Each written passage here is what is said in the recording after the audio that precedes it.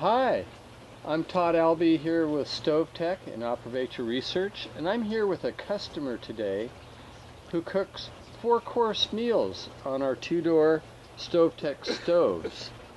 So this is Lydia Deane, and she's going to show you how she uses 2-door stove, and it's a beautiful day. It's about 100 degrees Fahrenheit or 38 degrees Celsius, so it's a great day to be eating outside. Lydia? Thank you. Well, I guess I could start with the fire. I like to use up the scraps of wood in my garden, so I actually build my own little bundles of twigs tied with a little jute twine, stick a piece of paper in there, and then I have more wood here ready to go. If we use all that wood for this meal, I'm going to be very extravagant. My challenge to myself is always, can I do this with one match? So we'll see. So my one match did it. I found that if I move the little twigs too soon, that's when it can go out. So I'll start with the one and let it get going.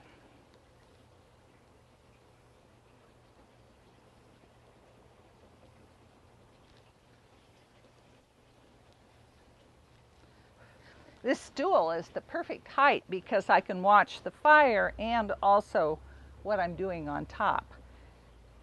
And that to me is the most challenge and the most fun about using the StoveTec is the little juggling act. I initially had told Todd that I was planning to do this all on the grill, which is one of my little thrift shop finds, but I discovered for our party it wasn't going to be big enough to do everything. So I'll start with the bread on this. I'm making chapatis, and I already have them rolled out. It's just a very simple recipe using whole wheat flour, a little salt, a little oil, and water.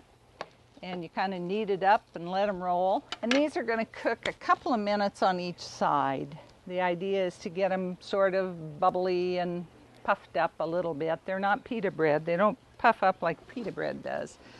But if the griddle is, if I've got it the right heat, then they should start cooking here.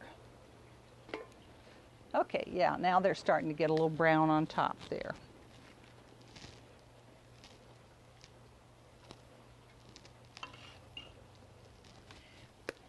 As one gets done, then I can slide the, put the next one on the grill and slide the one that's done over to one side. So that's what I'm going to do next.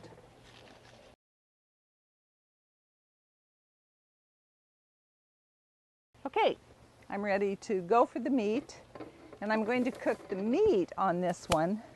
Looks to me like my fire is getting pretty hot here, but I think it'll be okay because that will steer the meat. I've been marinating the meat in some seasonings that friends brought me from Chicago, as well as some lemon in here, and some olive oil. This is pork loin, and so we're going to see what happens here.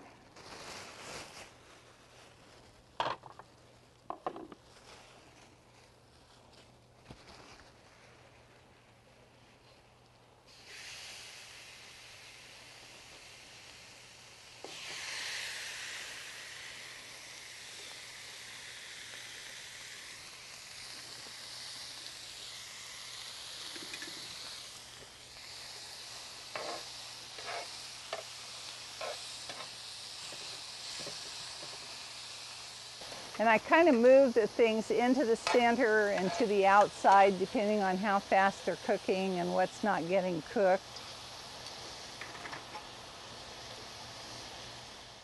Now this is the point that if it wasn't cooking quite quickly enough, I could put a cover on it. And in fact, I might just go ahead and put that cover on anyway because it's meat and I want to be sure it's getting done. I could also add a little water if I wanted to and kind of steam it. I like the way it's cooking, but let me try it with just a little bit of water. You could use wine or beer as well. and then that will kind of steam cook it. It also makes it kind of a nice sauce with that bit of water added.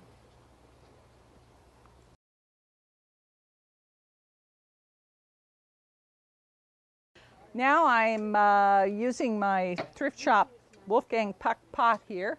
I'm going to put a little bit of oil in this. There is oil. The vegetables have been marinating in oil. These are all garden vegetables except for the corn, which we went out and picked.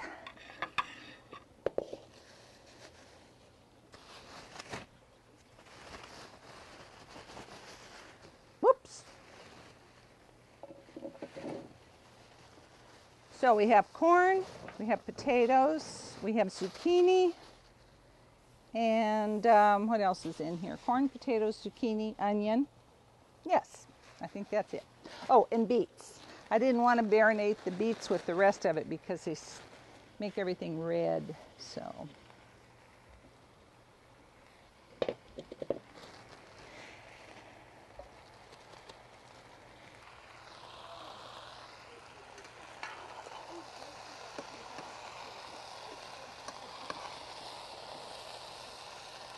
Now I'm putting the meat on the top to kind of reheat while the vegetables finish cooking.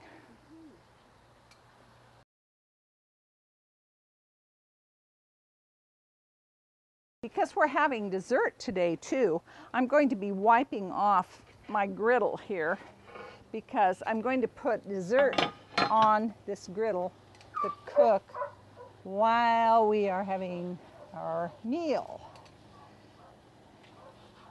So I'm just going to wipe it off with one of my little rags here. I have apples from my tree that have been marinating in fresh lemon juice. And I have brown sugar, which I'm going to sprinkle over them. And a little cinnamon and sugar.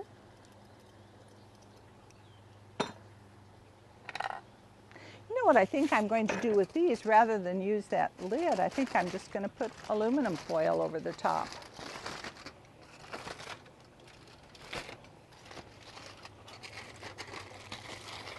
Just like that. Put my little flat lid to hold it in place. Now I'm not adding any more wood, so I'm just going to let what wood is there finish up. It will finish cooking the vegetables and the meat, and then the residual heat will cook the apples and be dessert.